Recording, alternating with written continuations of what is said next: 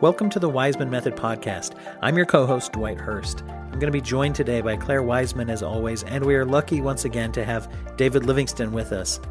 Claire and David are going to try to help me sort out answers about how the COVID-19 pandemic is affecting opioid dependence, alcoholism, or other addiction issues.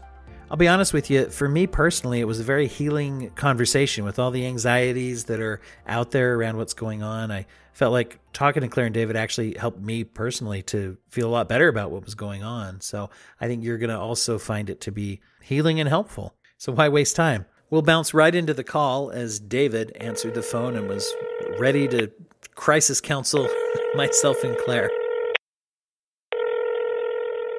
David, Claire and I decided that you're just going to do therapy on both of us for this call with all of our issues with the virus.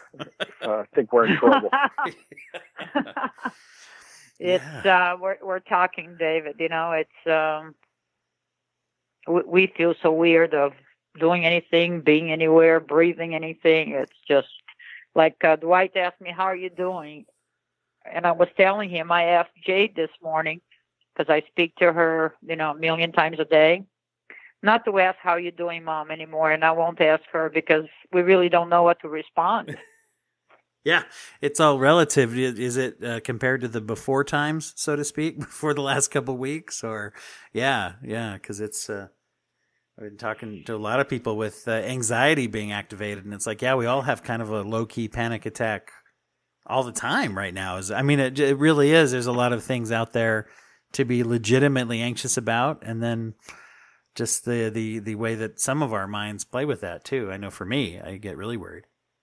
It's true. It's true. I heard someone say on TV, and I stole it from them, that you're as healthy as you feel, not as healthy as you fear.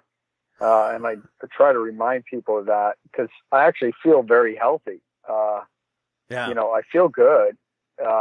But right, it's a strange time, and you look around and there's, cause for anxiety and fear. So it's a hard thing to sort of separate. Yeah, that's I like that. I like that phrase too, of you're healthy as you feel, not as you fear. I like that. That's quite good. I'm going to steal that from you. You said you got it from somewhere else, so I hope that's okay. I think anything that is helpful right now, right? Exactly. That's one of the things I know we wanted to talk about today, as we're talking about it, is about the effect that this is having upon people who are struggling with dependence or addiction issues. It was funny, right when we were planning on having this conversation, I think it was later that day, I have a friend of mine who works in the mental health field back east, who he tweeted something about it, where somebody had tweeted out, "Why are the liquor stores open?" And he tweeted back and said, "Do you want people going into DTs, or do you want people having, health problems all of a sudden who might have a drinking problem, and then we're going to have more people at the hospital?" And I thought, someone working in our field thinks that way, right? We think about, well, wow, what about this part of the population? How are they getting affected? I mean, because you got people on all sides of the spectrum, right, who have started treatment and then their treatment's now interrupted, or people who are not in treatment and perhaps their functioning is interrupted with how they get by with their habit. Dwight, I was actually responding to exactly the same comment on Twitter, because I think it's not the right time to have decisions made based on panic. I think it's not the right time to make extreme decisions that might harm so many.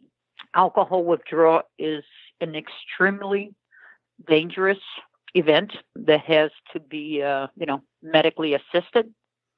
And we can't just suddenly throw all these people out there into a full withdrawal when hospitals don't even have the capabilities of taking the people with the issues they have right now.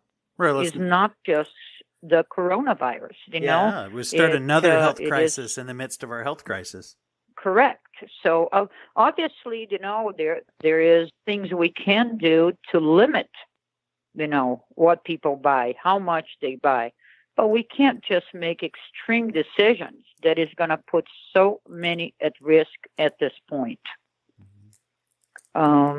We, as medically assisted opioid treatment, have been asked by our hospital to limit for the next 2 weeks admissions, because our hospital is a hospital where they are trying to keep atmosphere that is virus free.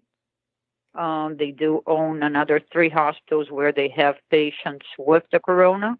So they're trying to keep this hospital that we work from without any, infected patients. They're saying, please, emergency cases only. Let's not bring anybody that is not an emergency health situation, because obviously, especially younger people that can be, asymptomatic, can actually infect everybody in the hospital because we wouldn't know that they have it. Well, and that's a big thing just from a general sharing the disease standpoint, that people don't think about that, of being asymptomatic. Yeah, it kind of, so you're going through the same thing as a lot of clinics and hospitals, which is everything that you can push down the road safely is, right? I mean, basically. Correct. So we did admit, 2 patients today were using heroin, so they are at risk. But for the next 2 weeks, we are going to push back. And if patients are taking other things, that are prescribed, we're asking them, to hold on for a few more weeks, because they are safe. We just have to work everybody together, to get through this without any additional risk for, the patients, our staff, and everybody else. It's a very difficult place to be, It's a difficult balance, because I think in terms of substance use, there's the chemical aspect, that medical aspect, then there's the emotional well-being aspect too, of saying, when is someone at that risk? And I guess that's a hard criteria to strike. Correct. I mean, I wonder if that's that might be a good thing for us to share a little with people, is the idea of how do you know if you're in a crisis, as far as, I'm in a situation in which I really need to be getting in right away, because some people Correct. are going to try to avoid going to get help. Regardless at this point, if that's the case, I'll let them speak to Dr. Lowenstein that could medically evaluate them and talk to them about options. Worst case scenario, if it's an emergency crisis, then the hospital would take them. But that's where we are right now. What are some of the risks that you think about people out in the community, people who don't have access to treatment right now, might be going through? Again, there's so much risk out there. I think if they are out there buying drugs in the street, obviously they are at risk. They're more at risk than the normal risky life they have. Yeah, I mean, that's one of the things I've been thinking about, is the drive. And we talked a lot, the last recording, we talked about the opiate withdrawal starting to be triggered, and how people are not only chasing a high, at some point they're just trying to not go into withdrawal.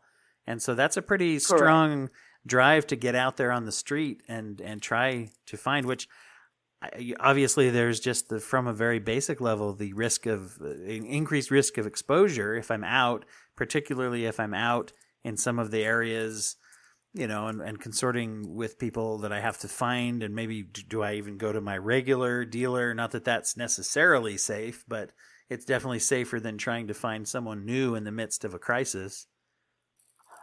I have spoken to some patients that at this point, with everything that is going on, makes you think maybe it's time. Maybe it's time to do something about it. I don't want to be a slave of this anymore. Mm-hmm.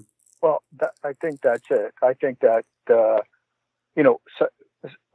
from a psychological perspective, what's happened as a society is we've all panicked to some degree. So, and if you think of panic as a moment of pausing, right, and evaluating, right, which is really the healthy function of a panic. It's to stop and to assess danger. So that's what everybody's doing. That's why everyone's kind of reading their, all the information that's coming out and watching television, because there's an ongoing sort of sense of an anxiety, and the healthy function of anxiety and panic is that it makes everybody pay attention. That's also when actually people often get into treatment. And when people talk about hitting rock bottom, really what they're talking about is a moment of psychological panic. So the purpose of the panic is to say, oh, this isn't good. There is a danger, and what do I need to do now? And I think that process itself can be really healthy for people to move them towards something better. It's complicated right now because of the medical system being, because of the COVID virus and all of that's going on with that, and in terms of where to reach out and what to do. But I think at least to begin to understand that as a part of the process of moving forward. And if you are in real danger, then do it sooner than later. Yeah, it is interesting how these things amplify situations that are already ongoing.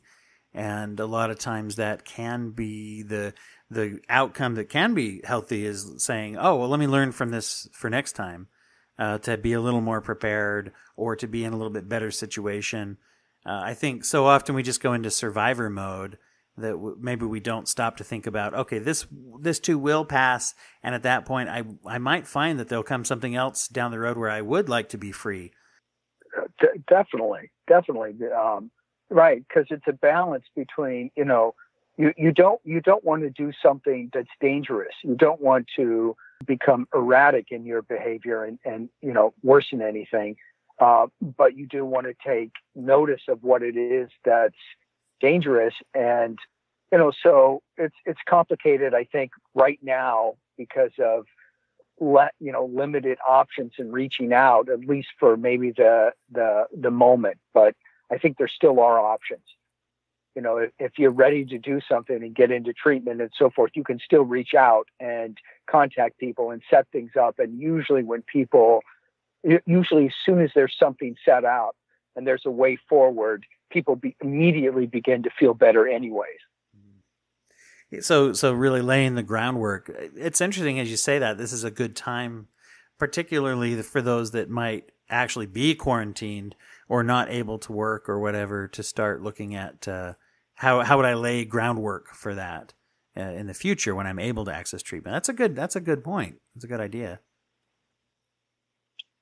Exactly, right. So let's say you're in a situation where whatever, if you're using opioids or in some way, and you realize it's, you've got to make a change, you can reach out and begin to create a dialogue, and you can certainly reach out to us, and we can create a dialogue and begin to put a process together, to move things in a different direction. So that's an idea. No one's exactly sure, or I'm not exactly sure, when that is, or I guess there's factors. Claire maybe could speak to this better. But, because of some of the limitations medically right now with hospitals. Yeah. Again, Domus, again, we are still open. We are trying to keep, instead of 6 patients, that is a very small amount of people in a 6,000 square foot house, we are actually keeping 3 at the most to give patients that extra, space. Domus, we're very lucky because I had created an environment where privacy was, respected. So every room has their own veranda, and it's a private room. And because the house is 6,000 square feet, it allows patients to have enough space between them, and respecting, even more than 10 feet of distance. Dr. Lowenstein still can see them, obviously, through the internet.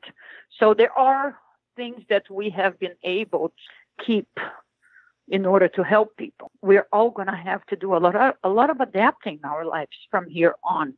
I don't think for a long, long time we are going to be very relaxed, especially on human contact.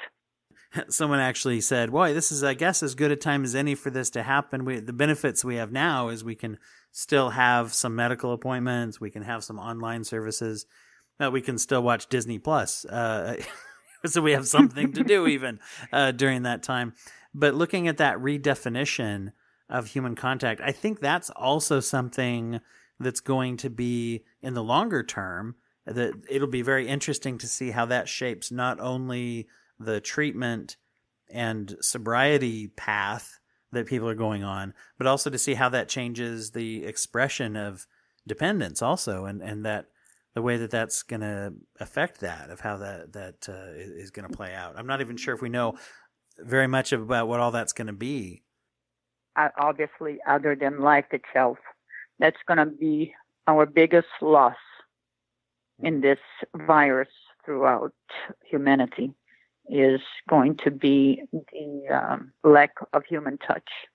It's going to be the ease of, hugging somebody, kissing somebody, holding somebody's hand.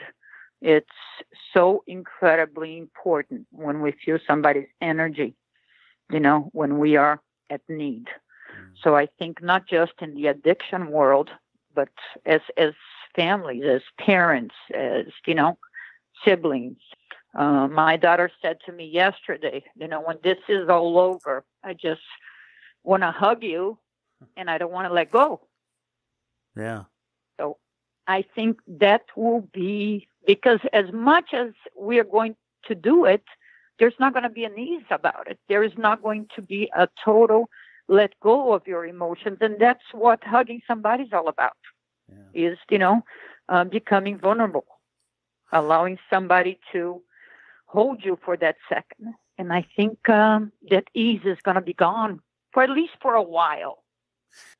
I imagine, although I don't know what's exactly, hopefully there's going to be a vaccine or remedies or things that are going to make this, or maybe it'll go away. But I guess we'll be living with this to some degree for a while we have to take precautions because of how dangerous it is. But you're right. But we also have to sort of live and carry on and assess other needs as well. And I guess it's, ultimately these are personal decisions, but difficult ones. And, especially as time goes on, and this, as you're both pointing out, where, other needs become, have been put off for a long time, like the need for contact. And do you think of the role that self-medication plays in some of the psychological loneliness and distance that already exists for many people for various reasons, mental health and just maybe upbringing and experience, and different reasons people feel disenfranchised anyway from that affection, than to say, well, that's amplified now by realistic concerns of exposure and whatever long-term cultural, things we have to recover from. I hope to God that if there is any changes in the amount of resources to the people in this country, it will be directed to mental health. The lack of mental health, the lack of accessible and effective mental health is the cause for homelessness, addiction, so many issues that has plagued the world, but especially this country. So I think if something good can come out of this, it would be changing how mental health is accessible to the public. We need to do something about it, and we need to do something about it now, especially after leaving so many people with the levels of depression, anxiety that has been brought through this crisis. It is interesting to me time. to see how people pull together. And you see a lot of cool things people are doing to try to reach out, and it leaves me feeling like I'm glad we can pull together as a people. But just imagine if we could pull together when we're not under threat of exposure to a pandemic, right? If we could just kind of keep that pulling together mentality together all the time, what kind of things we really could accomplish. I agree with you 1,000%. One of the opportunities that it does present that I think applies to the dependence and addiction problem, but also applies just to everyone, is that it's a good opportunity to look and say, now that we're more hyper aware of the loneliness and the isolation that people can feel, who in our own family, who in our own system, our friends, family, colleagues, even whatever, who is it that we're noticing or thinking about saying, boy, I should reach out to that person? Because it's harder. It'll be probably, in some ways we can avoid issues and avoid seeing each other, but it will probably be harder to hide struggles in a way as we're going through this kind of a thing, especially from those that are usually people we're intimate with. They'll be more likely to notice. And that is a good thing because maybe people can notice when there's a need. I 100% agree.